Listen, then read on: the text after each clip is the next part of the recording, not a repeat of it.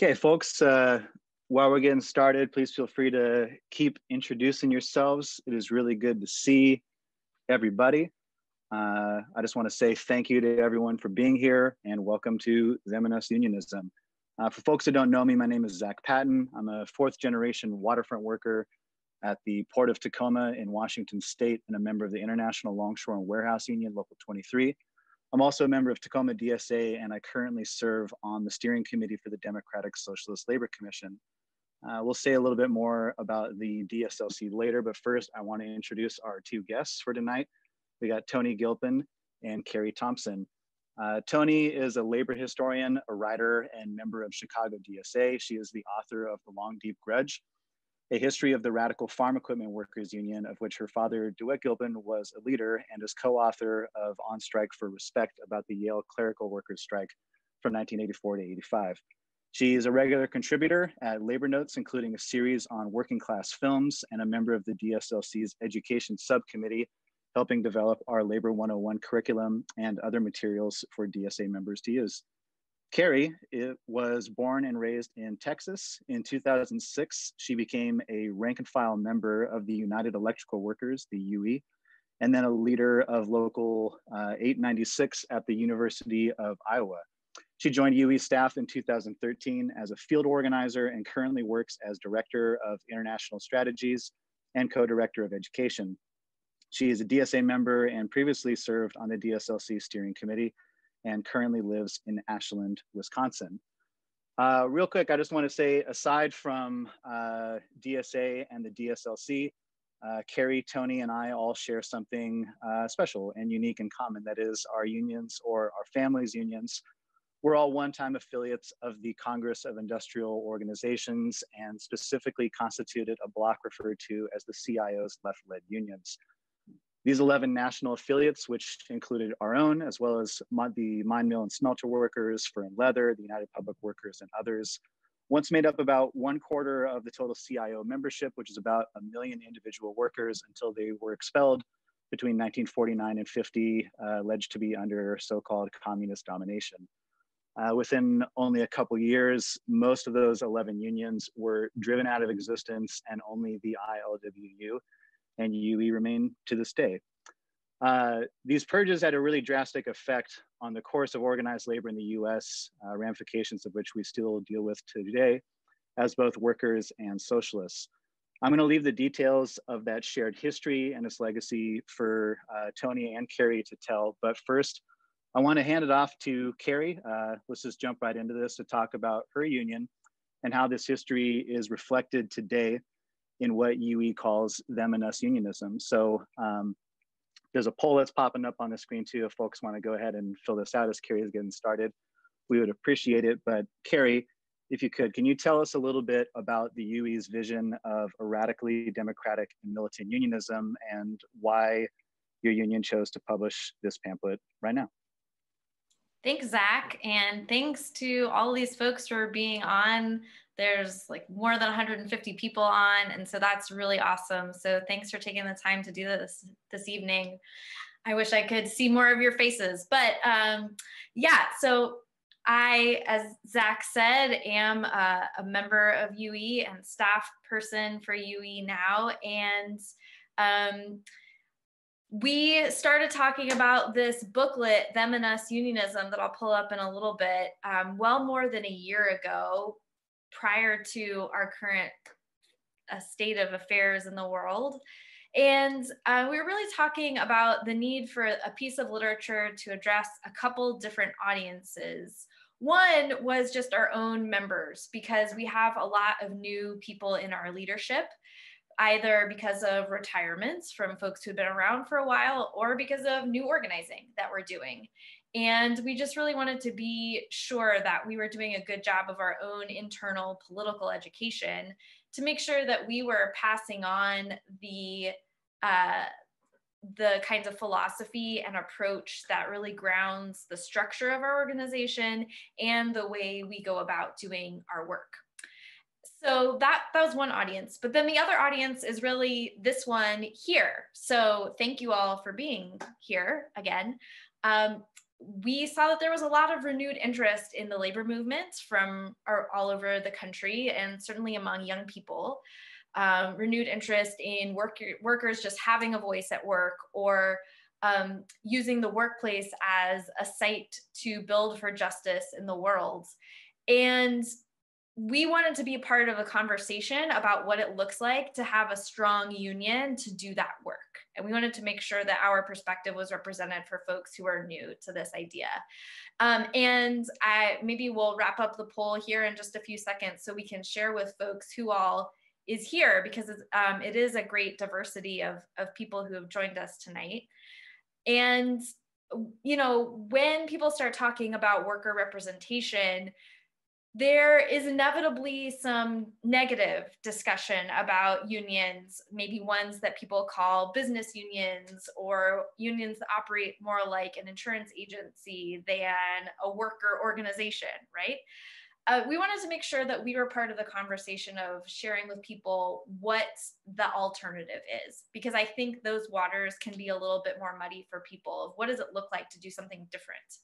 And so that's where the idea for this booklet came about. The ideas in the booklet itself are not new, but they might be new to some of you all.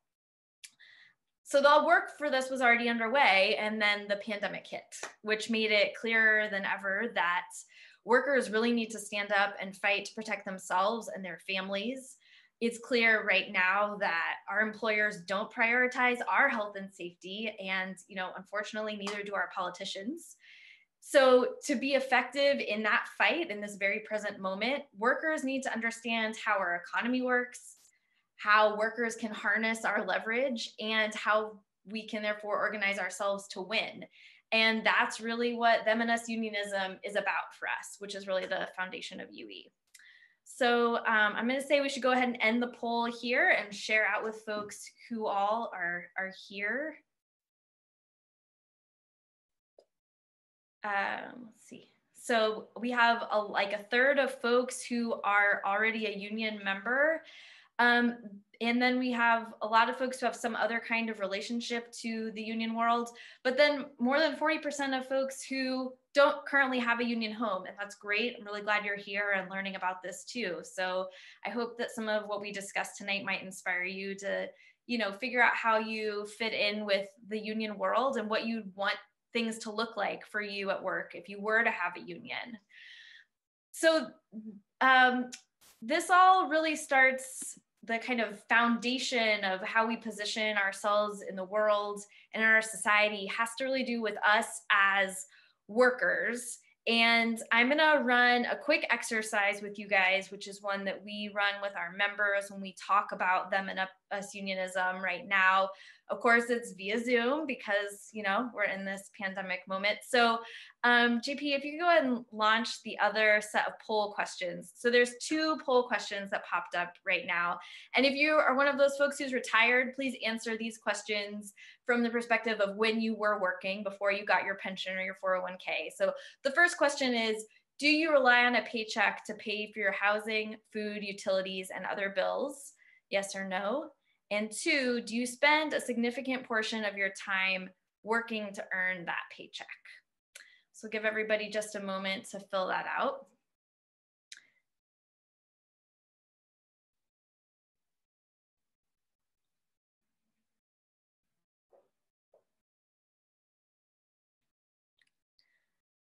These are really important questions for thinking about how we position ourselves as workers. Maybe we'll give people just a few more seconds to answer these questions, and then we'll go ahead and for unemployed folks, I see that is coming up in the chat. Maybe you can answer from the last time you had a job, or from the perspective of how you're spending your time while you might be looking for work, right? That in itself is a thing that definitely requires energy. All right, so we'll go ahead and close this up and we can share those results with folks. So this is, pretty typical. 95% of folks on this call said they rely on a paycheck to pay for their housing, food, utilities, and other bills.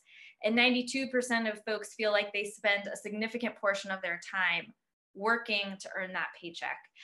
And these are really important questions because they really position us as workers, right? That we rely on work to meet our needs and the needs of our family. And that without work, we wouldn't be able to have a dignified life. And that is key to understanding our position in our society, but also in our relationship with our bosses. So when we talk about them and us unionism, that's the us. We're the workers. We're the ones who, rely on work to get things done. So who's them? Well, that's the bosses, or you might call them the capitalists, or you might say the 1%, or the owners, whatever you like to phrase that as. They have fundamentally different interests than we do as workers. They don't have to work to make ends meet in the same way that we do, right? They profit off of our labor, and they want to keep as much of that profit as they can. They want to keep the status quo, right? They don't want to have to do the wage labor that we do in order to get by. And that means that we have just really pivotally different interests when it comes to our relationship with workers and bosses. And for UE, this is really foundational for thinking about how we center our work and how we operate as an organization. I'm going to go ahead and just share really briefly the booklet that I'm talking about. I'll put a link here in the chat. So if people want to pull it up themselves, you can go to ueunion.org/them-and-us, but you can get this in English or in Spanish if you prefer. You can scroll through it, and there's also a PDF version you can download and print if that's preferable to you. But it's not a very long booklet, so I'd encourage you to read through it sometime when you have a chance.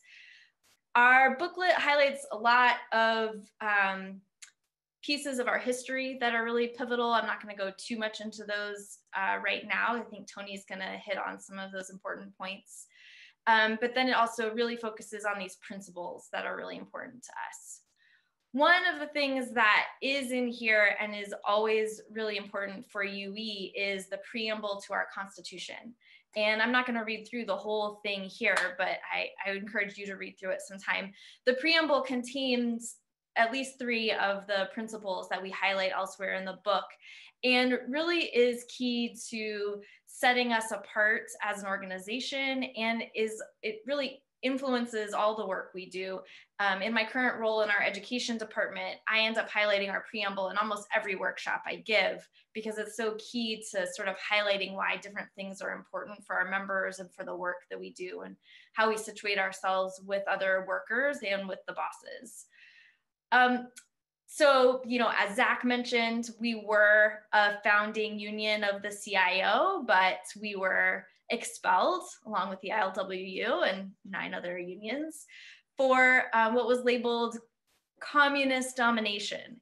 And really what that came down to was sticking to these ideas, right? That we are workers and we have fundamentally different interests than the bosses, them.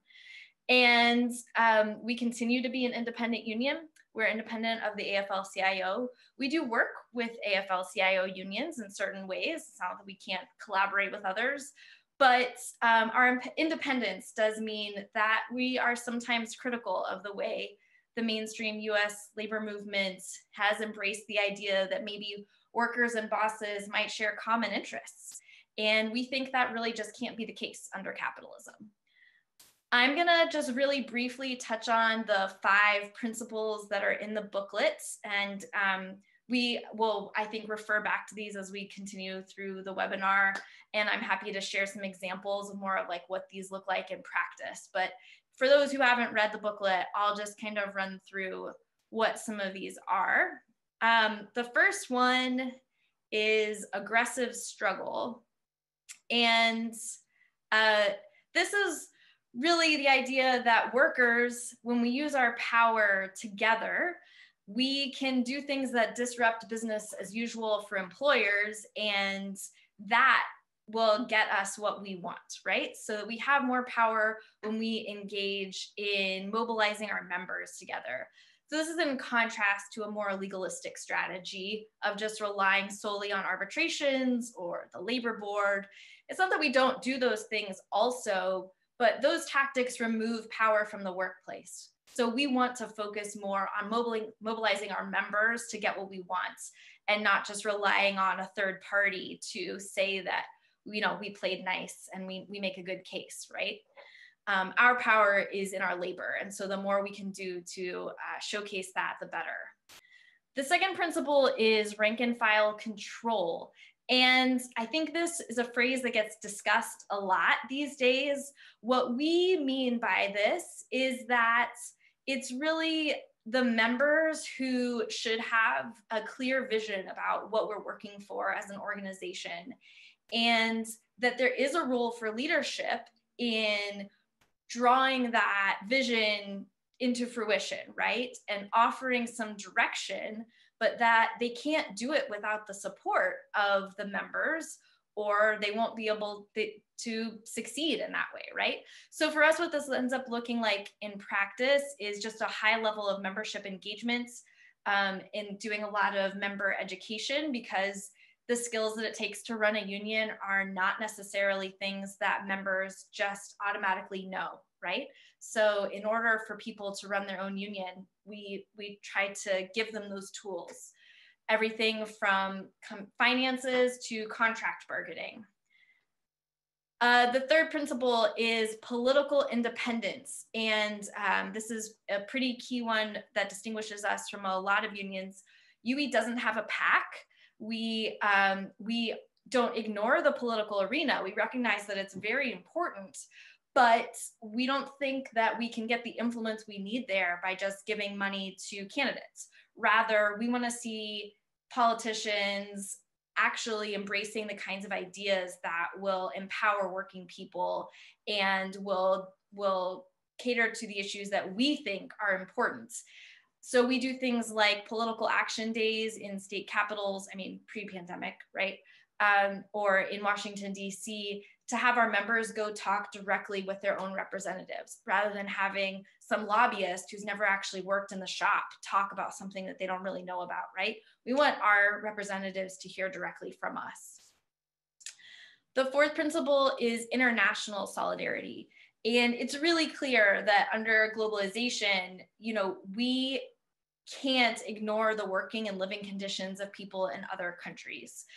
And all of our living conditions are linked together.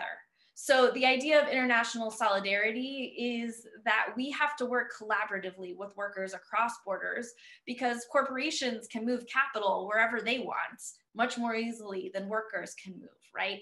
And we do direct worker-to-worker solidarity exchanges to try to foster these kinds of relationships between our members and workers in other countries.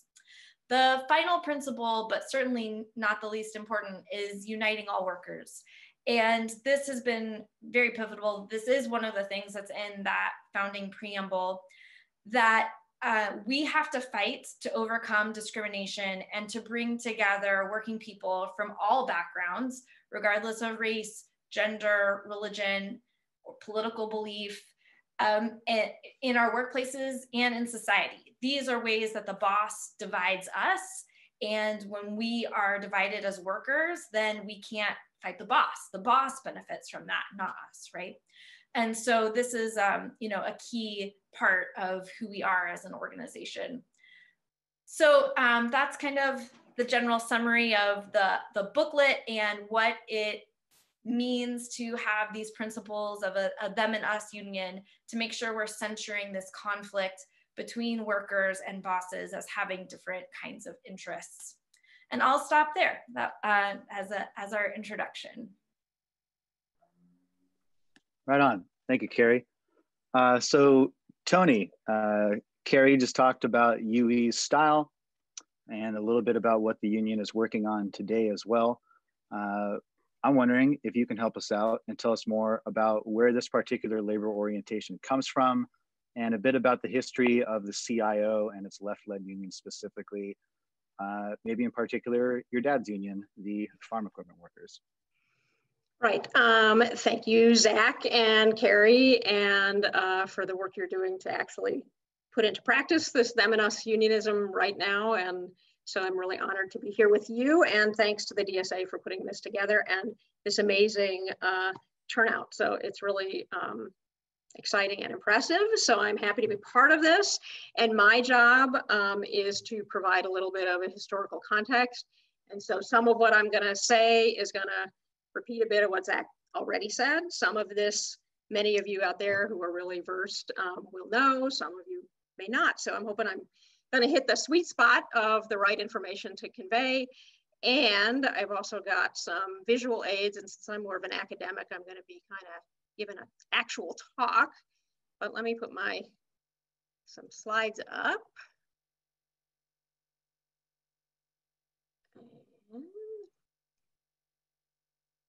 All right, there's that. Everybody see those? Okie doke. So as they have told you, of course, Zach and Carrie are affiliated with the UE and the ILWU, two unions that, like so many others we're familiar with, were born during the surge of activism and organizing that occurred during the Great Depression, and which led to the founding in 1935 of the New Labor Federation, the Congress of Industrial Organizations, the CIO. Those unions that made up the CIO, in open distinction to the craft-based unions that had existed since the 19th century, were committed to organizing workers on an industrial basis, meaning, for instance, that all workers in a factory, whether they were skilled electricians or assembly line workers or janitors, and regardless of race, ethnicity, and gender, would become members of the same union. The UE, as Carrie noted, formed in 1936, was one of the CIO's first unions and soon became one of its biggest. It had a membership of 600,000 in the 1940s, representing workers in giant plants then operated by the likes of GE, RCA, and Westinghouse.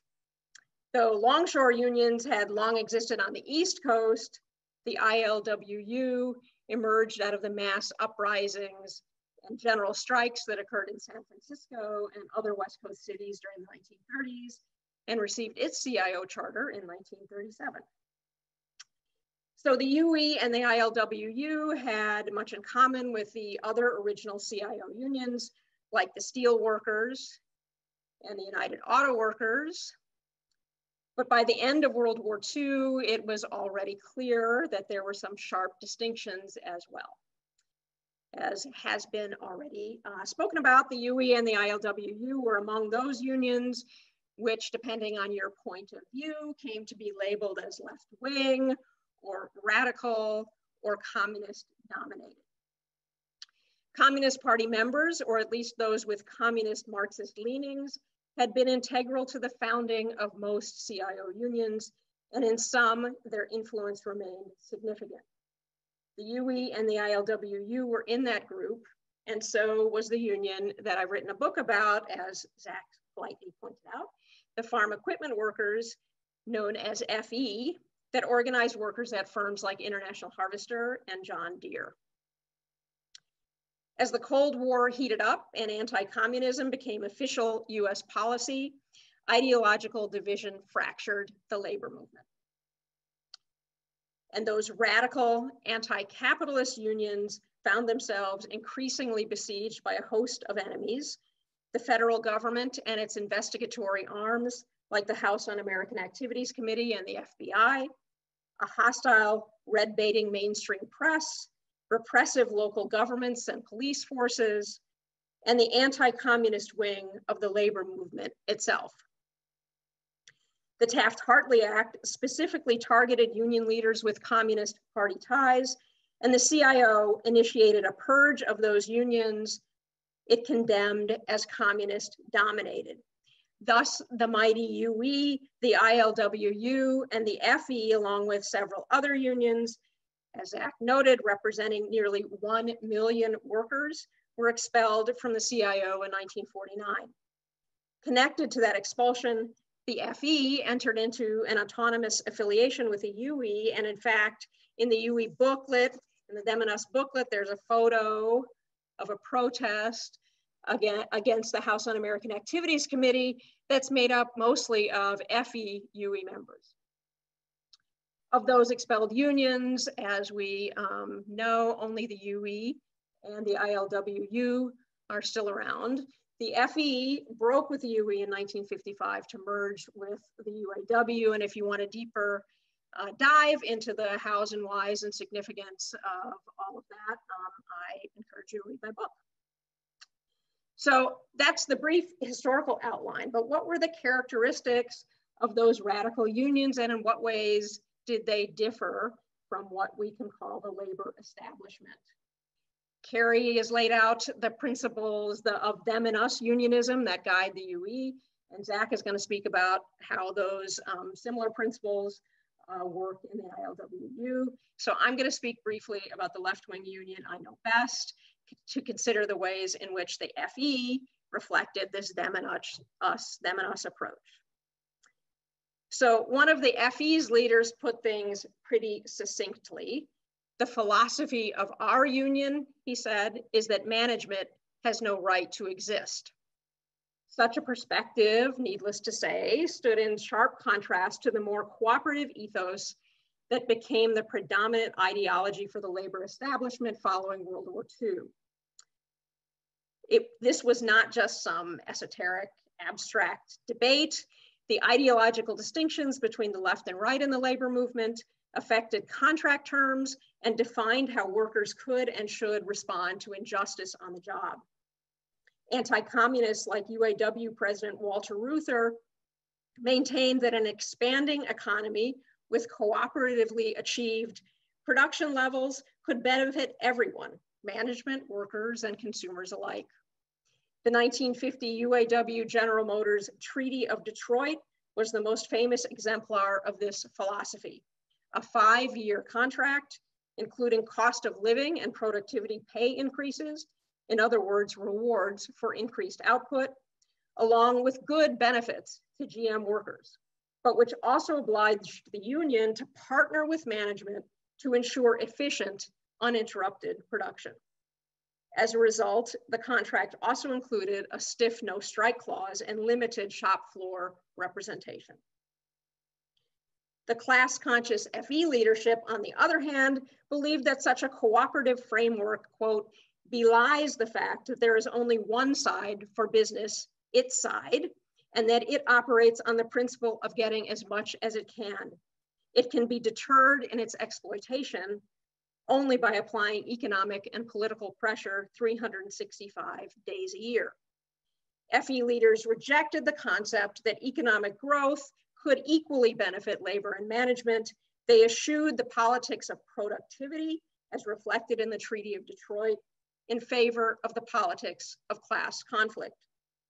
So what did that mean in practice?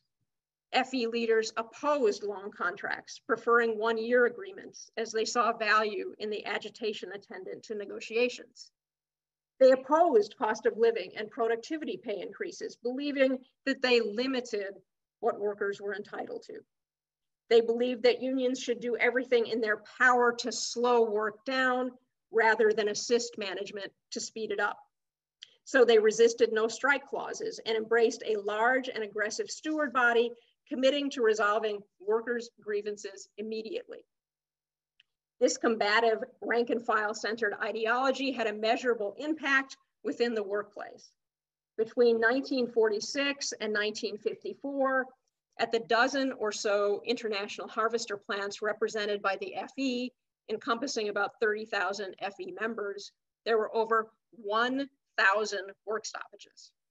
Think of that number, 1,000 walkouts. That's an astronomical figure representing walkout rates during that period that far surpassed those at UAW plants, for instance. But within the FE, there was a practical reason for all this disruption. Through it, workers got what they deserved and promptly. As one local FE leader put it, if something happened to a worker today and we walk out, his case will be settled in the morning. Every walkout, every time we walked out, it got results. That is what aggressive struggle, as outlined in the UE's pamphlet, means. So the FE's militancy distinguished it in the post-World War II era, but so too did the union's commitment to uniting all workers, as the UE booklet also outlines. Farm equipment factories were located mostly in the American heartland, some in Chicago, but others in small towns and more rural places. As a result, the FE's membership was about 80% white. Nonetheless, the FE, as a result in large part of its leadership's connections to the Communist Party, maintained a top to bottom commitment to interracial unionism. How did they do that? From its founding, the FE's top leadership included Black officials, and from 1946 on, the FE had both a Black executive board member and a Black vice president. That sort of representation was then unheard of. Unions with far larger percentages of African-American membership, like the UAW, the Steelworkers, and even, it must be said, in this period, the UE had no Blacks in top leadership positions. As opposed to many other unions like the UAW, the FE fought for and won contract terms like plant-wide seniority that were most likely to benefit African Americans. And one main focus of my book is the FE's extraordinary local in Louisville, Kentucky. In 1946, International Harvester opened a plant in Louisville, hoping, as so many other companies did, to take advantage of the low-wage, non-union South. Harvester hired some African Americans for production jobs, which was unusual in then segregated Louisville. The workforce, though, was about 85% white, and many of those white employees came into the plant as hardcore racists, many of whom had only recently left rural Kentucky and reflected generations of animosity towards African Americans. Nonetheless, in its organizing drive at the plant, when it was competing against several other unions, the FE, in contrast to the other unions also seeking recognition, made it clear that its program was one of interracial unionism. The union itself would be fully integrated and committed to fighting for Blacks as well as whites on the job. It was therefore rather astonishing that the FE won the representation election. Even more remarkably, the FE local then challenged Harvester on the lower wage scale, what was called the Southern Differential it planned to introduce in Louisville. After a strike in 1947 that lasted over 40 days, in which the membership's interracial solidarity was deepened, Harvester relented and raised wages for all workers in the plant. The Southern Differential strike underscored the FE's message that only through solidarity could both Black and white workers get what they all truly deserved. But this wasn't the end of the story, for after that strike, the FE continued the very hard work of combating racism in the shop and the larger community.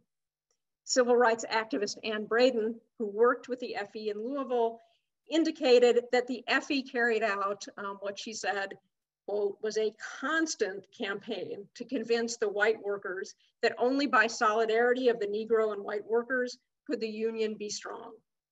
Just exactly all of what that entails, again, we'll refer you to read my book.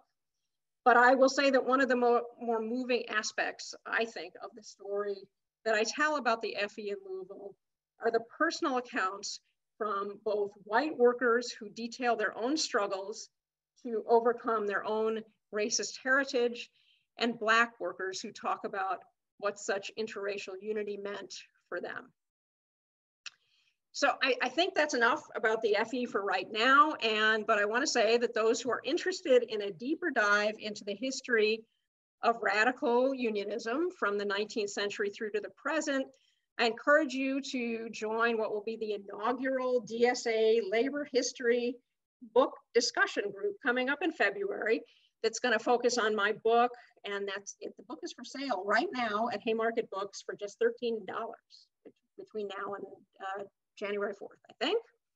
So there's going to be more info for anyone interested in signing up for this labor history discussion group in a follow-up email that everybody on this call is going to get. So no worries about needing the details right now. So just keep a lookout for that email. But before I go, I want to underscore one more thing for this audience in particular, for DSA members who are socialists. And something that I believe is crucial to the creation and perpetuation of radical unions, or them and us unions, or frankly, simply effective unions. And that is having leaders with a sharp Marxist understanding of capital, labor, and surplus value. That brings with it an imperative to be conscious of all times of where workers' power is located and how that power can be best leveraged in fights against employers. Radical unionists also remain committed to the proposition that it is workers themselves, not managers, not administrators, not outside experts, and certainly not CEOs, who truly understand the labor processes they're engaged in and how they could be designed not to degrade people, but to fulfill them, and how work could be purposed to create a just society rather than simply to meet the rapacious demands of the 1%. So, having concluded now, I'm gonna get out of here, send this back to Zach so that he can talk about how this is all working in the ILWU right now. Sure, thank you, Tony. So just real quick for folks who might not be familiar with us, the ILWU, or the International Longshore and Warehouse Union, represents roughly 40,000 workers, primarily, as our name suggests, in longshore and warehouse work along the US West Coast, as well as British Columbia and Canada, Alaska, Hawaii, and in Panama. In addition to longshore and warehouse workers, folks who have been around DSA for the last couple of years might have heard about the Anchor Union and the organizing effort at Tartine Bakery. That was with our warehouse local 6 in San Francisco. Shout out to all you from DSA San Francisco who are a huge part of that, and East Bay. As well as the Powell's Books workers in Local 5 in Portland, Oregon. We recently started organizing veterinary technician workers. We also have a Marine division that's known as the Inland Boatmen's Union of the Pacific, or IBU, that primarily represents ferry and tugboat workers, but also cannery workers in Alaska. Like Tony was talking about, our union came out of the Great West Coast Waterfront Strike of 1934, which is best known for the general strike that took place within it in San Francisco in the middle of July, in the wake of the murder of 2 workers, Howard Sperry and Nicholas Bourdois, who were standing outside of the Union Hall along the Embarcadero. It's like the waterfront part of town in San Francisco, when an unmarked police car drove up and 2 plainclothes cops jumped out in front of the Union Hall with guns in hands and fired into the crowd and hit several dozen people and murdered 2 of them. This is the day that we continue to recognize as Bloody Thursday on July 5th, where ever since this murder in 34, on the anniversary of that date, we refused to work. For the first several years, it was something of an insurgent sort of like wildcat action. It was like an unsanctioned stop work activity where we just flat out refused to work on July 5th, to take the day off to honor our martyrs and celebrate our victories. It's now codified into our contract as a non-paid day off. With that, one of the main sticking points about why we went out in 34 was fight for the worker-controlled hiring hall, which, as a lot of people have commented over the years, is really like the defining feature of the ILWU, or at least its longshore division. It was a cause that a lot of folks have reflected on was worth dying for. It was against the really brutal system of hiring that existed previous to it, that was referred to as the shape-up, which was rife with discrimination and extortion and kickbacks and other forms of abuse. When we won in at the end of the summer in 1934, we were awarded this hiring hall in the arbitration award. And it exists in somewhat modified form, but still retaining like its basic characteristics, where we now elect our own dispatchers to oversee the assignments of jobs on a daily basis. Longshore workers have the right to pick their job assignments or not pick certain things that they don't want to do on that day, to bounce around from one terminal or one job category to another on a daily basis. And this, along with a lot of other sort of like aspects of our early history, is something that I argue is part of like what has kept our union unique, by enshrining the radical vision of our union's founders, people like Harry Bridges, but also Henry Schmidt and others, many of whom were in the Communist Party or who were long accused of being in it, like Bridges. Had a radical vision not too different from the kind that Carrie and Tony were talking about with their respective unions. With that, with the hiring hall come principles not just about workers' control, but about democracy and equality, and a principled commitment to non-discrimination in all of its forms. Along the lines of what Carrie was talking about with them and us unionism and these 5 basic principles, in the ILWU, we got 10 guiding principles that go back to our biannual convention. I should share those in the comments if folks want to check those out. In 1953, coming up on the 20th anniversary of this big strike in 1934, in here are principles about union democracy, about labor unity, about non-discrimination, about the need to organize the unorganized, international solidarity, and opposition to jurisdictional raiding and warfare, like Tony was talking about. Like a big part of the downfall of a lot of these unions that were thrown out in the wake of these expulsions in 49 and 50 was unions attacking one another and taking over their membership rather than trying to organize the overwhelming majority of workers who weren't then or now still in unions. So that's kind of the gist of it. For folks who are familiar with us, like aside from like the 21-year-long struggle to try to deport our union's founder and longtime leader, Harry Bridges, which resulted in 5 separate deportation trials, I think 2 of which went all the way to the Supreme Court. The Smith Act, if you're familiar with that, was written in part in an attempt to get rid of him and was also used against a number of other labor radicals of a lot of stripes, is our history of political action on and off the job. Almost immediately after we won in 1934, with the rise of the labor movement and the left, as I'm sure folks know, there was also the rise of the right and fascism and Nazism in Europe and here at home. We initially or immediately started boycotting fascist Italian ships, as well as German vessels that were flying under the swastika when they came into US ports. In one case, allegedly even sinking one right off of the dock in the East Bay in California. Shortly thereafter, we engaged in boycotts against scrap metal that was bound for Imperial Japan because we knew that it was going to be turned into bombs and dropped on Chinese civilians. We took a very unpopular but very public stance against Japanese internment shortly after the bombing in Pearl Harbor. Throughout the 1950s, we provided a lot of really crucial support for Dr. King and the civil rights movement, in one case even threatening to boycott Alabama cargo while Dr. King was in Birmingham jail.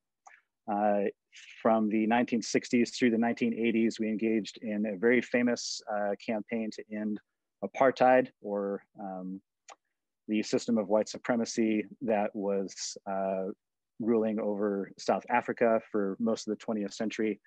If you want to read more about that history, I would recommend a book called Dock Worker Power by Peter Cole, who's a good friend of ours. And actions up into the 80s and 90s, like boycotting cargo that was bound for right-wing military juntas in South and Central America. We did a one-day strike in 1999 demanding the release of Mumia Abu-Jamal from death row, as well as shutting things down for the WTO protests in Seattle, boycotting or refusing to work on May 1st, International Workers' Day in 2008 against the wars in Iraq and Afghanistan, and up until this year, where we first did a 9-minute action on the day that Brother George Floyd was laid to rest, and followed up a few days later by doing a West Coast shutdown on Juneteenth. Also, shout out to our DSA comrades in the Bay Area again for turning out en masse as a part of that action.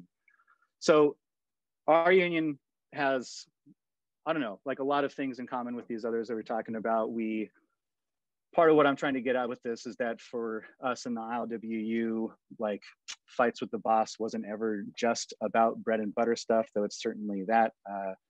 I guess the other thing that we're really well known for, at least in like the longshore division, is having really premium wages and benefits and that sort of stuff. So that bread and butter stuff is important to us, like don't get me wrong. But what I always have found very inspiring about our union's history, that I draw a lot of inspiration from, and I know many other too, is that it never really stopped there. And we used our power not just to help other workers organize, but to take action off the job in ways that you wouldn't really generally, I don't know, consider labor union activities, like meddling with US foreign policy and trying to bring apartheid rule down. So that's a little bit about us and where we come from. But to kind of go back to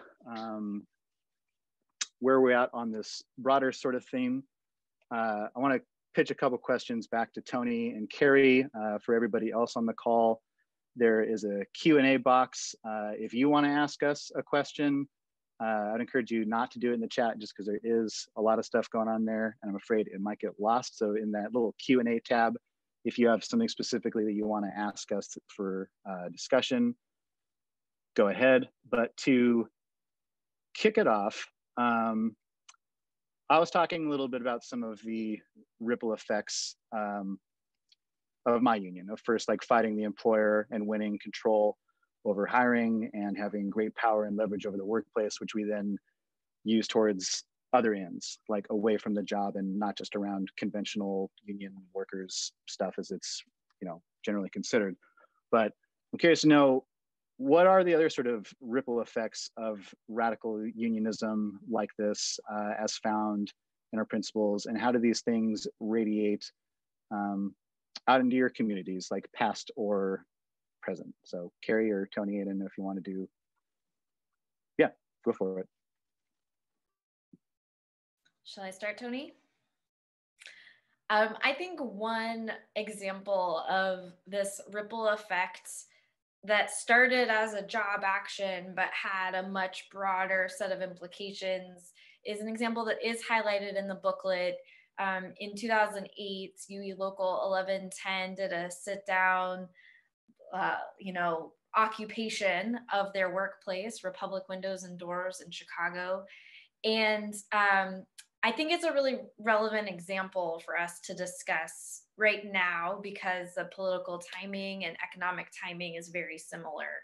So the background of this is, this is a low-wage shop with a really diverse workforce of Black, white, and immigrant Latino and Latina workers, many languages being spoken in the shop. And they were a solid UE local, right? They'd gotten our political education. They were very active in the organization. And they heard that their employer was going to be shutting them down. And they started to get a little bit more information about this. And it sounded like the employer was actually going to literally run away with the shop. They were going to come in the middle of the night and steal the equipment and close down and not pay the workers their, shop closing, severance pay, and just hightail it out of town. And this is a kind of really extreme example of, capitalists being able to move their property around, even though they don't know how to operate it, right? Because they didn't want to pay good wages to workers in Chicago where the cost of living is higher, and they wanted to move the work elsewhere. And the workers occupied the shop. And I think I can safely say now, 12 years later, that this wasn't exactly encouraged by UE staff, right? Like the workers did this. And then we had to go along with it, right? And make the most of this. And it actually became a really pivotal battle during the 2008 financial crisis.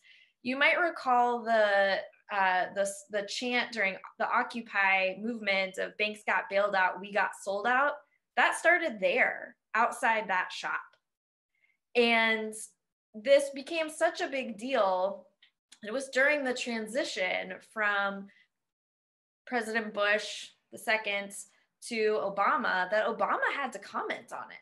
And it was through Obama's pressure that the workers ended up negotiating with Bank of America to, it took many years, but a huge settlement and ultimately control over their own workplace. It's now a worker-owned cooperative.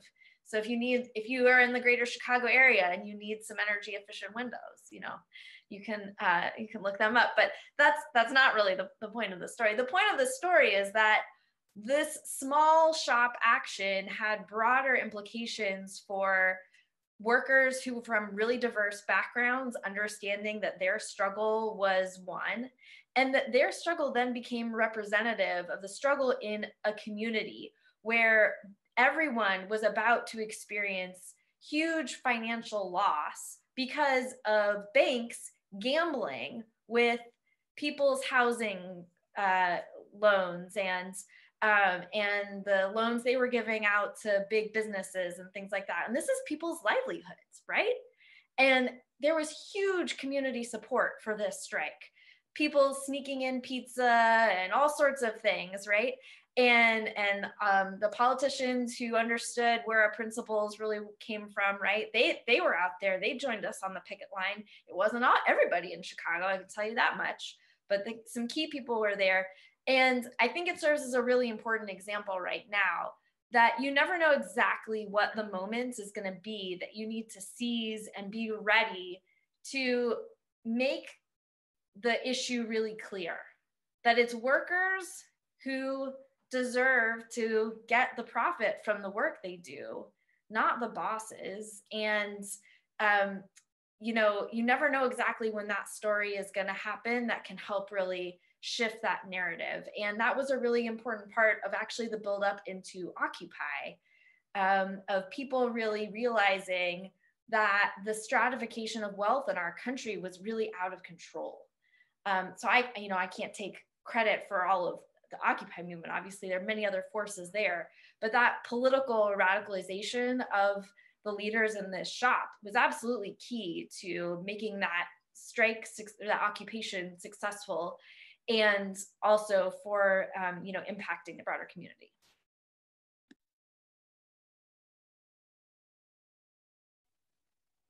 Right on. Thank you, Carrie. Sorry. Tony, do you want to say more about that?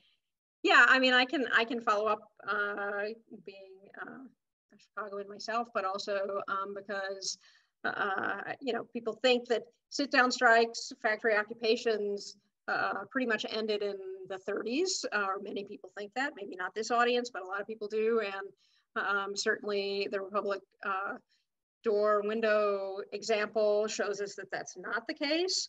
I've also got a terrific example of a factory occupation, a sit-down strike that the FE engaged in 1952 in Chicago in an effort to prevent International Harvester from moving its twine mill, which made binder twine for harvester combines, to New Orleans. So another runaway shop, now they go overseas. Initially, companies just moved their facilities south.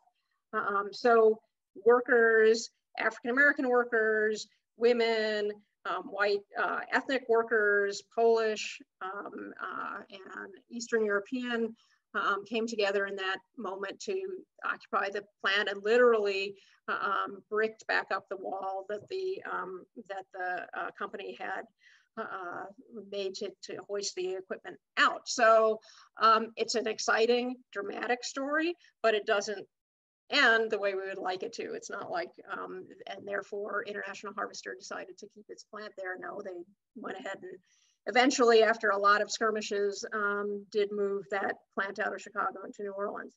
But I think the difference between what radical unions, what them and us unions encourage their members to understand is that these jobs belong to you. They're not granted to you, they're not given to you. You put your sweat equity into these factories, into these offices, into these hospitals. This is your property. And I don't think other sorts of unions encourage that kind of consciousness for workers, but you know, the forces that workers who would do those sorts of, take those sorts of actions, obviously, that they're up against are pretty darn powerful. So the other example I can point to in the farm equipment workers are one of them in terms of what Zach was asking about these sort of militant approach to unionism on the job. How does that spill over elsewhere? So the Louisville story that I tell is also remarkable in that it is about shop floor radicalism, but also that these Black and white workers, once they had found this unity and the importance of this solidarity, actually then carry that struggle into Louisville. This is in the late 1940s, early 1950s, to desegregate what was a segregated town. So they had actions in segregated parks, in Louisville's segregated hotels. And these were the sorts of things that predated, but really set the stage for the later civil rights movement. So, you know, everywhere you look, in the South in particular, you're going to find those instances of these left-wing unions who are sowing the seeds for the civil rights movement that would come later. And I guess one of the last examples I would talk about is the FE and the other left-wing unions' heavy involvement, maybe the FE more than any other union, in the 1948 Henry Wallace campaign, this third-party effort to challenge both parties as being corporate dominated. And, you know, I'm sure most of you know that Henry Wallace didn't get elected president. And in fact, the campaign ultimately, you know, at least in terms of numbers of people who voted for Henry Wallace, was pretty much a disaster. But again, I show how the people that got involved in that campaign, especially in places like Louisville, African-American and white, learned lessons about political organizing, community organizing that they then generated and took into this other sorts of organizing. But, you know, the flip side of that is that the parts of the UE booklet that have to do with international solidarity and political independence and that kind of political consciousness transformation, that's the really hard work, right? I mean, we saw that in the last campaign with what happened with Bernie Sanders. We see that with so many union members who are still voting for Trump. So they can be militant on the job. They can be committed to their union. They can understand that the bosses have nothing in common with them, but taking that consciousness and then expanding it outward and upward and into the community and into the political realm is, you know, really a difficult and struggle that, you know, there's been a lot of not great examples of that in history. So I think we have to look at both of those things to figure out how we achieve that going forward, especially in DSA. That's an obligation that we have, is to not just make people good trade unionists, but to make them to somehow connect those workplace struggles to these larger issues that affect them. So I'll stop with that. Thank you, Tony. Just real quick, Tony mentioned something in passing about the story in Louisville and these sorts of efforts. Someone's just mentioning Ann Braden again about Louisville and these sorts of like pre-civil rights sort of CIO left-wing stuff that was going on. For folks who are interested and really want to do like a deep dive into that history, in the comments there, these are a couple of books that I really, really love. Robin Kelly's Hammer and Hoe, obvious classic, but Robert Korstad's Civil Rights Unionism about FTA, I think Local 22, and Michael Honey's Southern Labor and Black Civil Rights about organizing in Memphis, Tennessee, all kind of cover different areas of a strikingly similar history. With that though, there was someone in the chat, Josh, who asked, how does one go about breaking the idea of unions being bad in a place like Western North Carolina? I didn't know if this went right back into what Tony was talking about, Louisville, or if Carrie wants to talk about some of the more like recent efforts to by UE to organize in the South. So, Tony, why don't you start this one? I was just looking at all these great questions. So there's so many great questions. We have to get to all the great questions. So yeah, that's that. Doing that, you know, and breaking down the barriers of racism, I think, is obviously critical then and now. I think one of the things that's important about what the FE did in Louisville is that it didn't, you know, as I said, you know, the workers they were dealing with, the white workers they were approaching were, you know, many of them just about as racist as you could get, but they didn't presume that that meant they were unredeemable, that they couldn't be good union members, and that they couldn't come to understand the value of solidarity. So, but they also, you know, they made it very clear from the get-go. They didn't shy away from making that, from asserting that and explaining that. And so it can be done. It's hard work. It has to, you know, I think you have to have an across the board commitment to that. And as they were organizing that plant, they had both Black and white organizers involved, rank and file workers on the inside and the outside.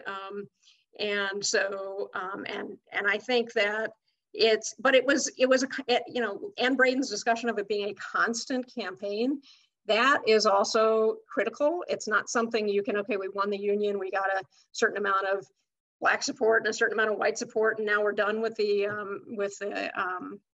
work of convincing people how solidarity works and unity works. It was necessary to continue to reinforce those efforts. It was necessary for white workers to see Black workers in positions of leadership as stewards, for example, in the plant, so that they could see that African-American workers were fighting for them. So, you know, in my little slide presentation, one of the slides about Louisville was an entire plant walkout that took place there when the entire plant walked out when International Harvester had tried to fire 2 union leaders, 2 stewards who were African Americans. So you had, you know, an enormous majority of white workers who decided to walk out to protest the firing of 2 African Americans, which was important enough to catch the attention of the African American press in Louisville and elsewhere. So, so am I getting to the right answer there, Zach? Sort of, or? But you know, these examples that are important to resurrect because the notion that racism is so ingrained that it can't be overcome, the notion that the principles of solidarity can't be taught and explained and demonstrated and practiced. It has to be more than just something on a pamphlet. It has to be shown in practice, and that can overcome what workers have felt and experienced for generations. You can do that. It takes constant work. But, you know, some of these historical reminders of where it happened in places where that was really a tough assignment, and, you know, and it did work in the United States, in the South. And if we could do it in 1946 and 1947 in Louisville and Memphis and places like that, I think, you know, it can still be done. And so maybe those historical examples can be helpful. I mean, I would say, to kind of build off of what Tony's talking about in answer to this question about fighting back against the idea of bad unions being out there, is that, you know, the first thing to do is to try to just have a conversation with that person to understand a little bit better what it is they are actually referring to.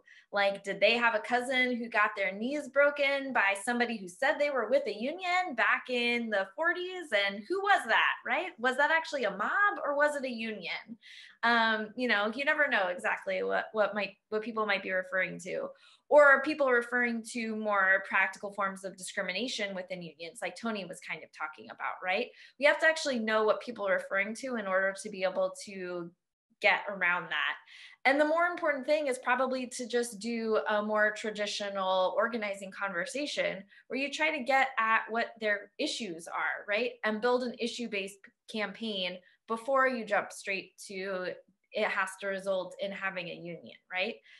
There's a very classic saying that the the best organizer is a bad boss. And we have plenty of bad bosses out there right now. And what can we do to help people, you know, coalesce around a specific issue that they can win? And that will help build people's confidence in the idea of workers having an organization, because ultimately that's what a union is, right?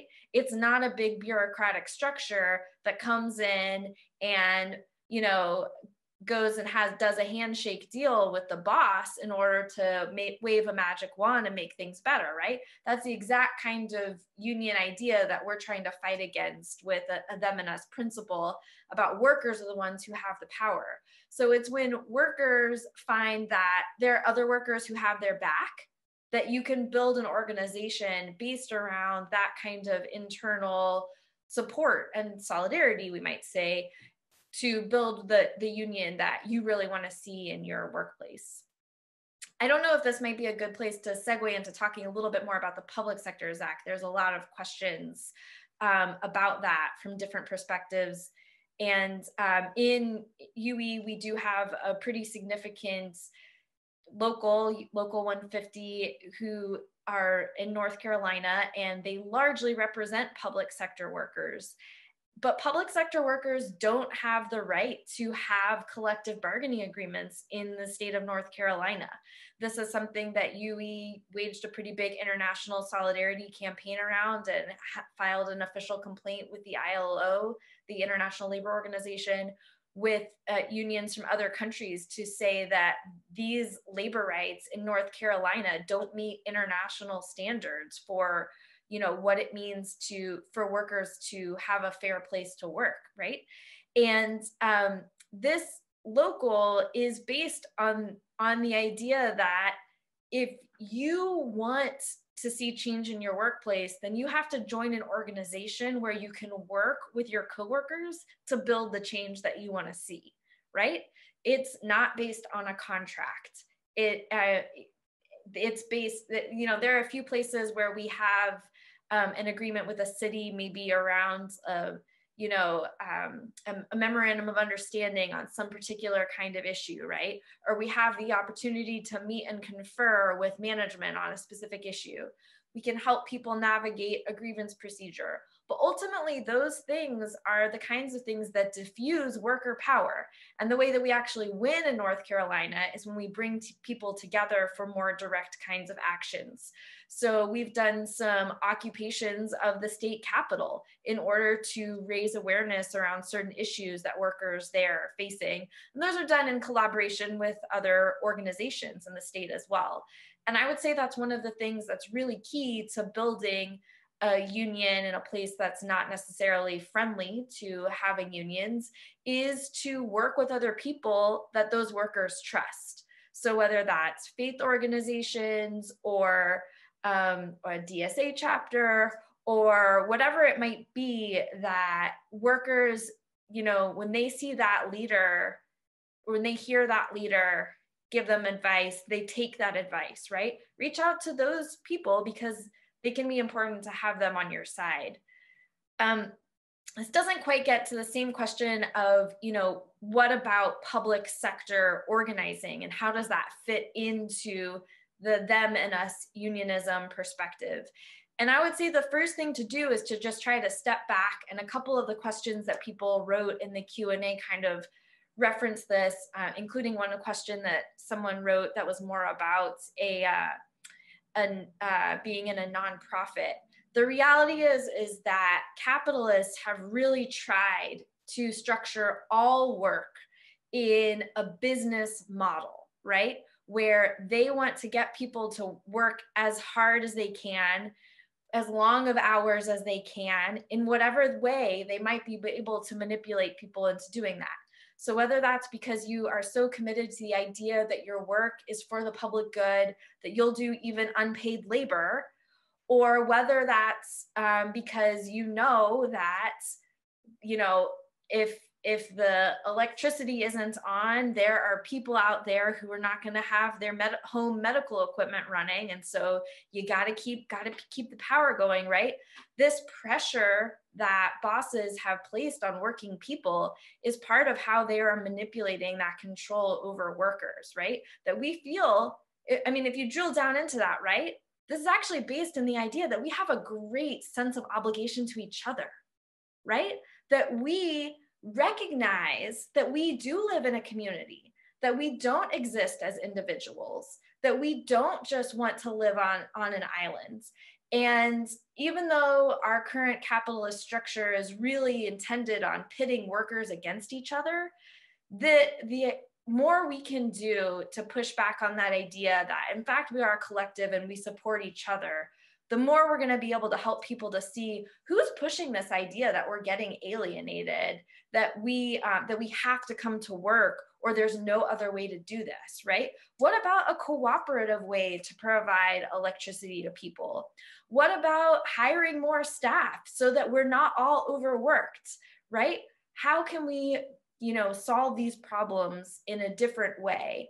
And I think that's really the first thing to think about when we think about the challenge of the public sector, right? The second thing to think about is the way that businesses have actually been really successful in demonizing the good jobs in the public sector because they've made private sector jobs so bad. And how do they do that? By busting unions, right? And how do they succeed in doing that? Well, because a lot of unions got really complacent about mobilizing their members and being able to push back against bad contracts, and that whittled away good jobs. Because a lot of unions didn't organize in the South, where a lot of the jobs were going once Taft-Hartley passed and right to work became legal, right? So you could exploit workers more easily there because right to work is the idea that people are not obligated to pay union dues, but they might be getting the benefits of the contract anyways, right? It becomes really hard to maintain a union structure for a lot of people under those conditions. And that idea succeeded in really weakening a lot of worker organizations. And also a lot of unions didn't pursue organizing in the South because whether or not they wanted to admit it, they weren't ready to get over their own racism that would be required in order to organize people of color who were the majority of the workers in the South, right? All of these things are tied together. And, the only way out is to have a better vision of how we're supporting each other as working people. And to just constantly be prepared to question when a boss says like, oh, what will happen if this work doesn't get done? What will happen? Like, let's just pause and take a breath and think it through with each other and with a colleague, with a comrade, and think about where those pieces of power might actually be being played against us. So I'm going to stop there. I think I hit on a few of those different pieces. I don't want you to stop. That was all great. With everything, Carrie, that you were just talking about, discussing unpaid labor nonprofits, the public sector, pitting workers against one another, right to work in Taft-Hartley, a weakened labor movement that relies, assuming it even relies on this of just mobilizing people rather than organizing, like the kinds of things that Jane McAlevey talks about, the South, and that, as you put it, like that all of these things are tied together.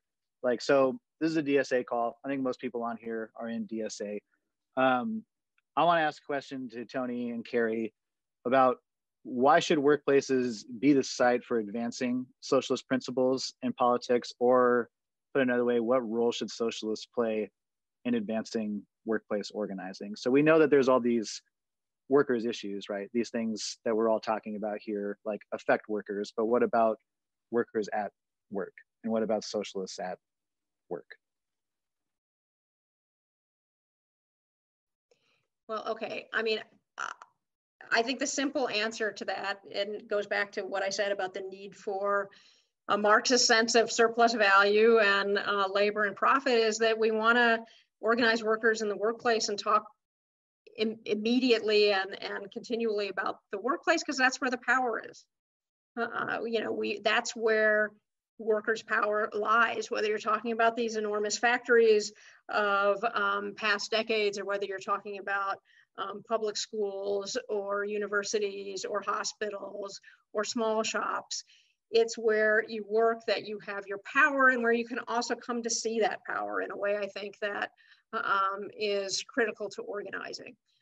It doesn't take, you, Zach and Carrie are the experts on actually doing this, but it doesn't take much for workers to come to see that in small job actions or in big ones. I mean, one of the reasons the FE leadership, at least tacitly, continued to support those kind of wildcat strike, what were called wildcat strikes, but actually had leadership support, is that they knew that that exposed workers to how much power they had to walk off the job and shut down the machines and have the managers come running over and have them come in and plead with people to get back to work. There's not much that beyond that could be more empowering and liberating to workers. So I think you gotta start in the workplace. I mean, and that's, I think, what the FE did in Louisville, and then why they were able to be, at least for a time, successful in that. And workers had embraced their power and their ability to confront authority in where they worked, and that they could then, and they built those bonds where they worked, and then they could take those into the community to challenge other authorities and to make the ties between what the local government was doing and how that affected what was going on within their plant. So it's where the power is. And I would say it's, it's also about trying to be creative. I think some of the questions get at this a little bit of, I work in a small shop. How can we possibly do this? Those kinds of constraints are real. So what can you do, right? Maybe it's not a full-fledged union that's affiliated with some kind of larger body, but could you start talking with your coworkers about how much better it would be if you didn't have to rely on your employer for health insurance, right? So you can bring our conversations about single-payer healthcare into your workplace, because the reality is that if we didn't have to rely on our employers for health insurance, then people would have a lot more freedom over where they worked and what kind of work they had to engage in. And in a moment like a pandemic, people wouldn't be worrying about having a job in order to know whether or not they'd be able to pay a hospital bill if they unfortunately got COVID-19, right? Yeah, I think the other thing that's important for a socialist to think about in their workplace is, are there ways that you can help lift up other leaders in your workplace, right? Can you help identify the people who are the natural leaders and help advance their political development in maybe a one-on-one capacity? And maybe that in the long run will also have an impact on your workplace. Absolutely. Thank you, Carrie. I'm going to do maybe one last question before we wrap it up. There's been a lot of folks, for good reason, who have been asking about this thing called EWOC. And so, Carrie, I'm wondering if you could talk a little bit about this curious partnership between UE and DSA to organize workers during a pandemic. Sure. So EWOC stands for the Emergency Worker Organizing Committee. And this really came about in a very natural way. There were folks in DSA who saw the pandemic causing massive job losses right away. And they saw people scrambling who didn't understand what their rights were and how could they help. And we in UE also, one of our principles is also rooted in organizing the unorganized, right? That's how we unite all workers, in part, is by thinking about those who aren't even in our shops yet. And we were thinking about how can we reach out to some of these people who are looking for, how can they do something on the job to protect their safety in the pandemic? Or how can they get their workplace to give them more sick leave? And we have some experience with things like that, right? So how could we offer that back to people? And so we just kind of naturally connected with some of the folks who were working on that on DSA side.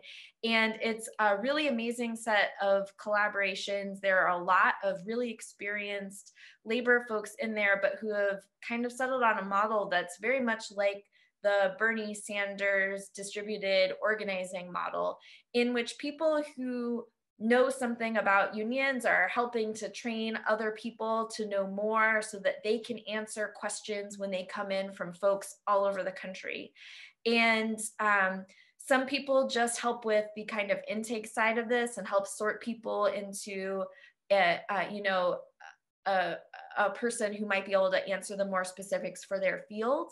Whereas some people help folks organize an on-the-job action around a really specific pressing issue. And then some things might become a union campaign, right?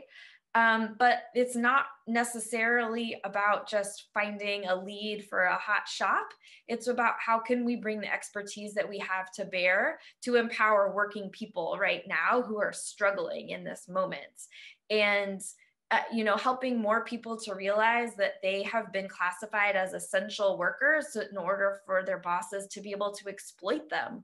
Well, what can we do to kind of claw back some of their power and for them not to get sick on the job, right? So if you're one of those people who is wondering about, how can I organize my shop? And maybe UE is not even the right union for you, right? I'd encourage you to go check out UWalk.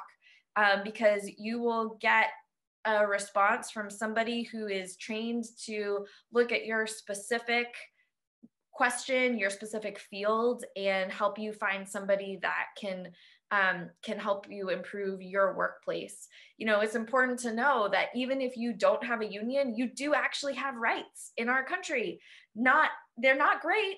We're on the comparison of labor rights in the world, the US does not do well, but we do have some rights, especially if you're in a private sector workplace. You have the ability to do a job action with your coworkers, even if you don't have a union. And in fact, in some cases, you have more rights that are protected to do that than if you do have a union that might have a no strike clause in it, right? So I think hopefully that sufficiently answers what EWalk is and how it might help you. Right on. Thank you, Carrie. So for folks who want to learn more about EWalk, if you are a worker who needs some help organizing your workplace, or if you are a longtime seasoned veteran master organizer and want to help other people organize, go to that link that we just dropped in the chat right there and get involved. A couple other things real quick as we wrap up. As always, if you are not yet a member, or if your dues have lapsed, you need to renew them, you should join DSA and get involved in this. We recently just surpassed, I think, 85,000 members, making us the largest socialist organization in the US in decades and decades. If you are already a member of DSA, and are a member of a union or want to be, or are active in your local labor committee or working group or branch, but are not yet a part of the DSLC, and again, that's the Democratic Socialist Labor Commission. That's the intake form there. All you got to do is fill that out. For that one, you do have to be a DSA member first. So again, you should join if you haven't yet, and then get involved in the DSLC. One last time for folks who want to read more about them and Us Unionism, from UE, there's the link to the website and the PDF. And one last thing about the DSLC, we are having our first DSLC membership meeting on Monday, December 7th. That's going to be at 8:30 p.m. Eastern time. Everybody who is in DSA and a part of the DSLC is encouraged to join this call. This is the first one that we've done so far. Would have done one sooner, except we got blindsided by a global pandemic and a lot of other bullshit this year, as I'm sure you all know.